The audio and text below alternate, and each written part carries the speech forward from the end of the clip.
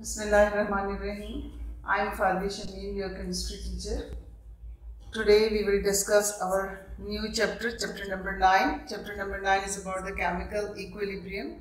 So far you have studied 8 chapters and now you are quite familiar with chemistry and chemical reactions. In this chapter we will discuss about the forward and the backward reactions. We will discuss about the law of mass action. We will derive expressions of equilibrium constant, and we will also discuss conditions for equilibrium. We will discuss ways to recognize equilibrium, and we will also write equilibrium constant expressions for different chemical reactions.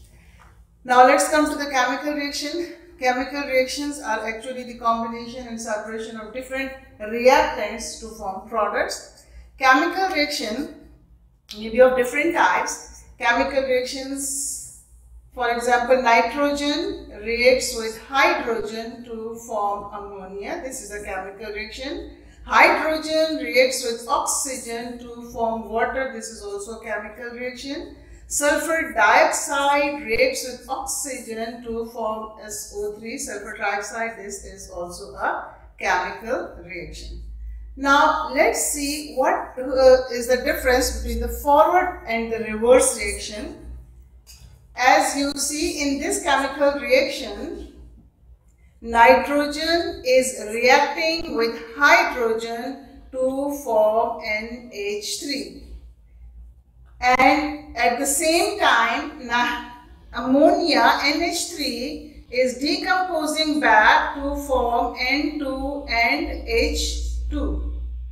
This is the forward reaction because this is taking place from left to right, and the arrows separating this reactants from the products is directing in this direction, which shows that the reaction is proceeding from left to right.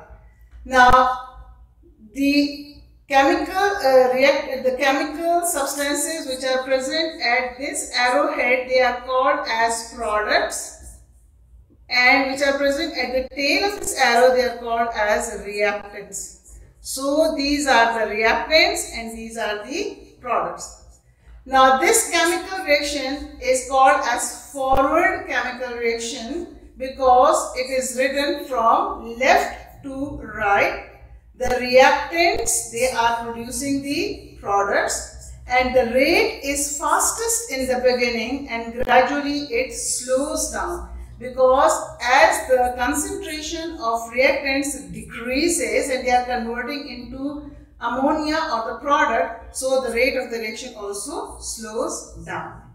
Now let's come to the reverse reaction. What is the reverse reaction? In this particular chemical reaction, ammonia is converting back to nitrogen and hydrogen. It means that after a certain period of time, this ammonia is decomposing back to nitrogen and hydrogen, and as you can see, this reaction is proceeding from right to left.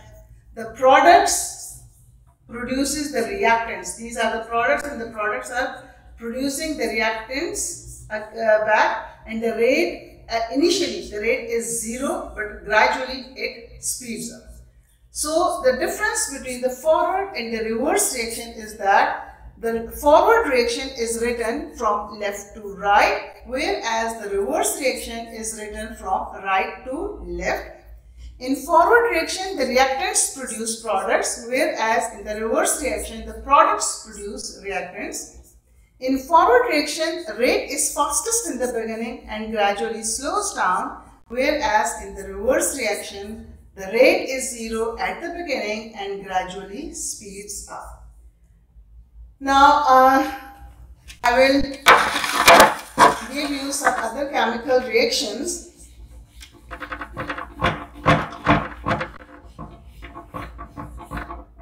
Now we will discuss SO2 with oxygen. When SO2, sulfur dioxide, reacts with O2, it forms SO3.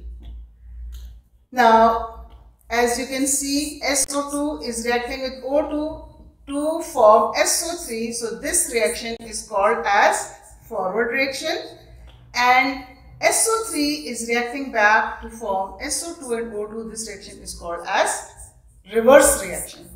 In forward reaction, initially the concentration of SO2 and O2 is very high, and gradually they react together to form product. Initially the concentration of the product is very low, because it is zero. Now the reactants are converting into the products. The concentration of reactant is decreasing, whereas the concentration of the product is increasing. Now let's come to the graph. As you can see, this graph is plotted against time and concentration. Here you can see that the concentration of SO3 is gradually increasing, and the concentration of SO2 and O2 is gradually decreasing. And a point will come when the concentration of both the reactants and the products will be same.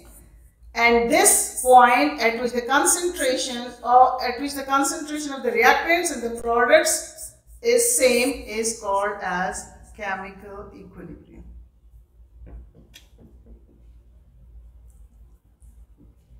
This point is called as chemical equilibrium. Now this is a type of dynamic equilibrium, because actually the reaction is taking place. Sulfur dioxide and oxygen is converting into SO3, and at the same rate SO3 is converting back into SO2 and O2, but apparently it appears that the reaction is not taking place and it stops, but actually the reaction is taking place, and this is type of a dynamic equilibrium, and this is called as chemical equilibrium. Students, I hope that you will be able to do the written work also. I am giving you some exercises, and first of all I will teach you how to do these exercises. You will have to write the forward and the reverse reactions. The first reaction is 2NO2 plus O2 gives NO2. As you know that it is composed of two different reactions, the forward reaction and the reverse reaction. So we will have to split this chemical reaction into forward and reverse reaction. Now you will have to write the forward reaction. 2NO plus O2 will give NO2. This is the forward reaction. Now reverse reaction, what is the reverse reaction? NO2, it splits to form 2NO and O2. So this is the reverse reaction for this chemical reaction. Now the self-assessment exercise given in your book is N2 plus 3H2 will give NH3, and I am quite sure that you will be able to do this exercise. First of all, you will have to write the forward reaction, and then you will have to write the reverse reaction for this chemical reaction. And similarly for this chemical reaction, you will also have to write the forward chemical reaction and the reverse chemical reaction. Now you will have to do this self-assessment exercise in your neat notebooks, and you will send me a pic or a PDF file of this assessment so that I may check your work and return it back to you. Now the other written work I will give it to you is 3O2 will give 2O3. You will have to write the forward and reverse reaction for this chemical reaction. You will have to write the forward and the reverse chemical reactions for this reaction, and all these four chemical reactions, and for all these four chemical reactions. So whatever I expect from you is that you will do this exercise. This is from the book, and I have given you this from the exercise. So you will have to do all this written work in your neat notebooks.